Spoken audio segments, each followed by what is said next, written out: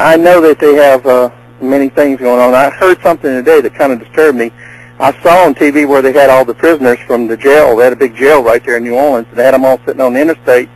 And I heard someone say today that they allow them to leave. And I'm wondering if that might be your people that's attacking the people around. Because most of the people will not do that unless they're these drug addicts. But I doubt they're seriously. Well, those inmates were still sitting on the bridge when people were in the Superdome. And when you hear about a lot of the murder and looting and raping that was going on in the Superdome, and then it just went out into the cities where they were just shooting people, and it was mayhem. Yes. It very well could have been, but you know what? Most of the people, if you look at their testimonies, they're talking about young black teenagers. So it's the teenage crowd. Well, it's strange, but anarchy always happens when the law goes, Yeah. The fear of law, and that's probably what these people are. And they, it's just amazing. But I know a lot of black people down there, and they're wonderful people. They love the Lord, and they want to raise their family in peace. And there's very few of these people you're talking about. Well, you always have the minority that gets the most of the attention. Oh, it's true. You always get. I mean, you watch these other people on the videos on the internet or on TV, and your heart just breaks. It goes out to them. Oh, it does. It does, and my heart breaks too.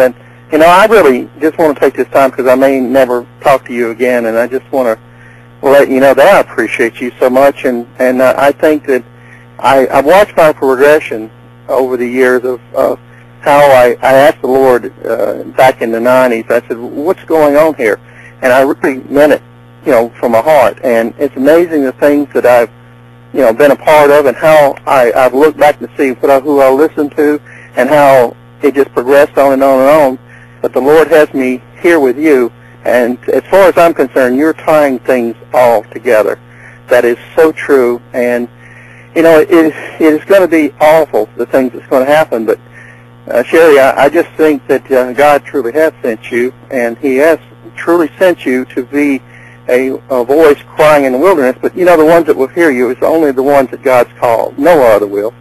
And and it just breaks my heart to see so many wonderful people that just won't believe what God says. Yeah, they're gonna find out the hard way. He's standing me up to warn His people to prepare. Well, Miss Sherry, I'm sorry. John, go ahead.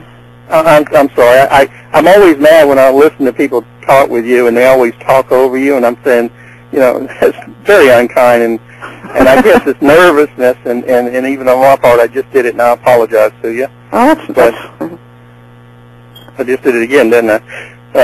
But I want to share something with you, and I know you have a limited time tonight, and you're about to go, but I've tried to wait to let other people speak, but when I first started in this, and well, actually this was January 24th, 1999, I just was, reading my Bible, and I just was praying, and something came to me, and I decided to write it down, and I've kept it all this time.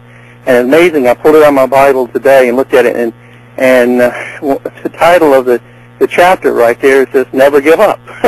And it really amazes me. And so anyway, may I read this to you, what was given to me? I feel in my heart. Hello? Yes. Oh, okay. I said, would you mind if I read you this? Oh, no, go ahead. It's pretty short. This is what I wrote down. It says, I'm calling a people that they might be one, that they might know that the things that are happening to the right and to the left of them are allowed for the purpose of drawing many into the net. For I will send you out as fishers of men, and I will drive them into the net, that there will be a great harvest. Yes, judgment, yes, calamity, yes, difficult days, but beyond all this, glory for those who hear and who, not of themselves, but because of my will, are called. There's more, and I'm just too nervous to read it. I think I'm just going to email it to you. Okay. But the thing is that I believe with all my heart, Sherry, that these things, what you said a while ago was so true, and you struck my heart. Is that the Bible says that we're going to have great adventures or do exploits, as it says. I think and Solomon said, what was will be again. And I think, and the Bible says that also that all these things were given to you for example. all these old people in the Old Testament and all. And you think about it, what happened when Daniel was thrown in the lion's den? Well, those who threw him in was the ones that the lions ate, not him. Those who threw the 3 young men into the fire, who got burned up? Those that threw them into it. Yeah. And when the enemy was at the front and mountains to the side and Red Sea at the back, what did God do to his children? He opened the sea and they walked through on dry land. It's going to be that way again for us. People have got to believe the Word of God.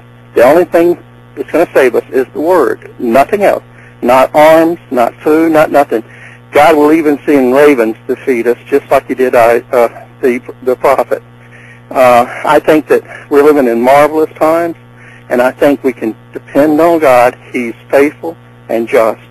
Thank you, Miss Sherry, and God bless you. All right. Well, thank you for calling in.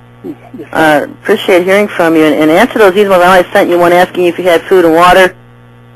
I am fine because the northern part of the state's where my family lives, so I come home every other weekend to my family. So it's almost like working out in if you worked out in the Gulf. It's the same thing. I work down there. And so, yes, I've lost all that, but I'm fine. I'm really fine. Okay, yeah, because your email broke my heart. I mean, it was just one of these emails that just really touched me. I mean, I didn't mean to do that. It's just that I'm like, this poor man just lost everything he has, and he's worried about me staying on the air. Well, I am blessed beyond measure. Well, Miss Sherry, you the one thing I know that bothered me ever since I started listening to you, you've had a cold, and I would like to bless you so that you might get rid of that cold. Okay. Can I do that for you? Yes, you can. Dear Father in heaven, I just bless my sister in Christ. Lord, bless this thing that seems to linger and chase her. Lord, your power is everlasting and your power is thorough. Lord, bless my sister. Keep her safe and her family. And Lord, just bless her ministry. Thank you for blessing her ministry. And Father, bless her from the top of her head to the bottom of her feet, her insides to her outsides, the way she goes and the way she comes. Lord, bless that. Bless food that always be available for her and her family. Bless protection to her. Father, you are the only way. You are the only hope. And in you we trust. First, in Jesus' name we pray. Amen. Amen. All right. Well, thank you for calling in. We're going to wrap up the first hour and come back the second hour. Well, thank you, Miss Sherry. All right. Thank you. Bye. Bye-bye.